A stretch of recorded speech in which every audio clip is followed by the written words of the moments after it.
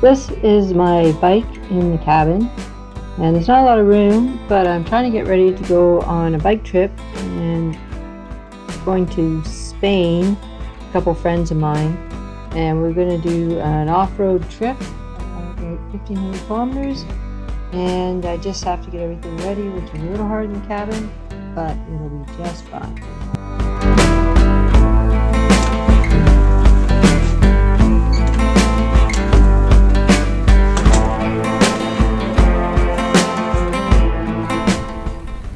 So here we have the cabin, inside of the cabin.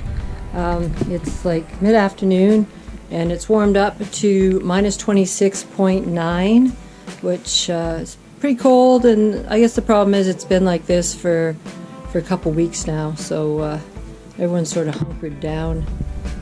Cabin life's still pretty good. We got the nice big wood stove and 2 comfy chairs.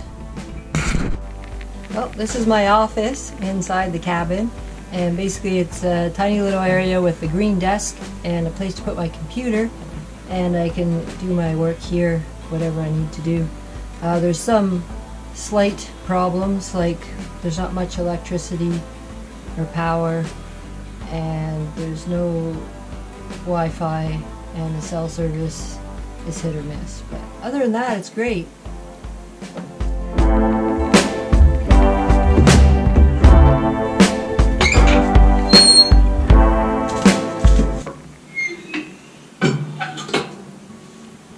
Definitely want to keep the fire going. It's this cold. So it's nice and warm inside, and now we look out. There's Twig, and Twig's possibly regretted her decision to go outside.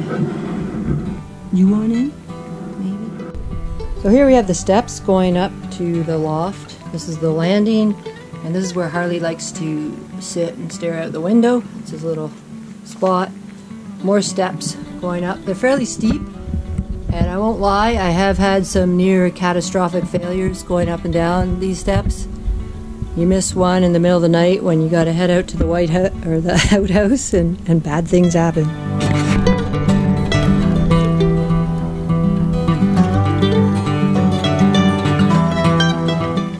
Someone who doesn't mind the cold weather would be Harley. Here he is. He sleeps on her bed right above the wood stove. One of his many sleeping spots, but he's pretty content with cabin life. Okay, so we have a huge wood stove. And you see on top we have a kettle, and that's where we boil water to do our dishes. And then behind there, just a glass coffee pot. Yeah, just keep some coffee on the go. And you see down below, this is the animal feeding station, lots of water. We can't put it outside because it'll freeze. And then everybody's dish. The sink, yeah, we do our dishes, and that's our water jug that we get from the spring, fill it with water, and then we can use that for dishes. And you can see outside, it looks pretty cold.